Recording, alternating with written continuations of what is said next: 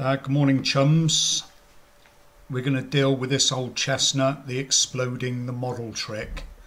This morning I need to send this model off to somebody. They haven't got advanced still. They want an exploded SAP model. I could use the 3D DWF if it was just for viewing. They could use Navisworks Freedom or something like that. If they've got the object enabler on their AutoCAD, the full version of AutoCAD, not the LT, I could send them the model and they would be able to open it and review it. But I'm going to explode it. First thing to do before we explode anything is we want to save this. We want to save a backup of this. So we're going to go save as, and I'm going to call this, I've got an exploded one here already, so I'm going to call this to exploded, and I'm going to save it. Right, if you don't do that, there's no recovering. So if you've not backed up your model, oops.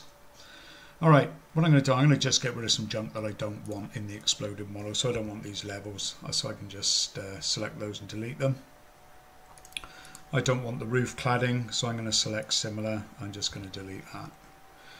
Got all sorts of things here, concrete, bits and pieces, grids, don't want those. So I'm going to right click, select similar, I'm going to delete those. Got some other bits and pieces here. This defines the outline of the building. Don't want that. I've got some glass panels. Select similar and delete. Got some other bits and pieces. It says timber decking. So we're going to select similar and we're going to delete those. Cameras. Don't want cameras. Select similar, delete. I've got some, like these would define the cladding areas actually. So these are structure elements. So I'm going to select these, select similar and delete. Got some more concrete there. Obviously it's a concrete beam, delete that. Okay, so we're getting there now. I've got some joint boxes and bits and pieces, and the bolts you can see. I'm looking at the bolts and anchors in standard display. So what I can do, I can come here and I've selected all the bolts, 196 objects, right click and display type. Solids, they were already turned on by the look of it. Do the same for the anchors, right click and we'll turn those on as well. So display type, solids there.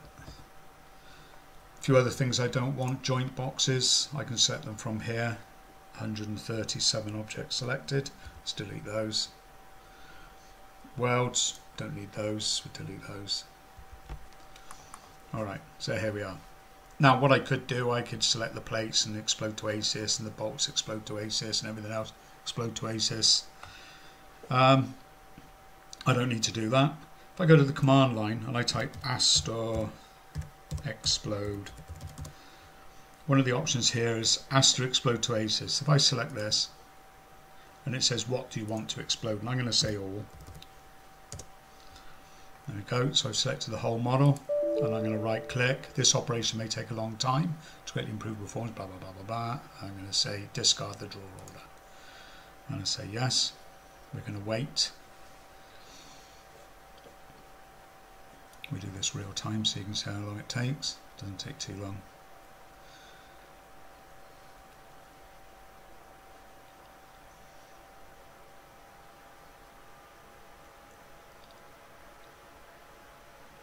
Okay, done.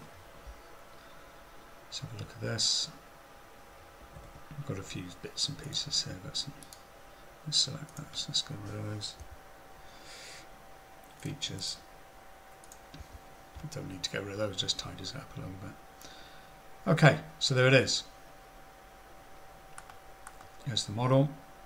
If I go into select advanced steel objects and turn off advanced steel objects, selected objects off, nothing turns off, there's nothing there. Explode to ACIS. So even without the grey tech tool, it doesn't take too long to do that. The important thing is back up first. When you're deleting things, you can select similar. Once you delete the joint box, you've effectively exploded the joint. So then when you if you were to delete bolts or anchors, the joint doesn't disappear. So there is a certain hierarchy. But it's as simple as that. I can now send this model, I'd save it, send it off, and these guys can open it in Inventor or whatever they want to do with it. If it was going to go to Inventor, sometimes they ask for it to be exported as a SAT file, and you can do that. ACIS SAT here.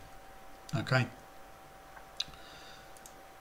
I'm not going to bother because I'm going to open it in AutoCAD, not Inventor. They can open the SAT model in Inventor, the exploded model. But there it is. Okay, that's it. Until next time, have a good day.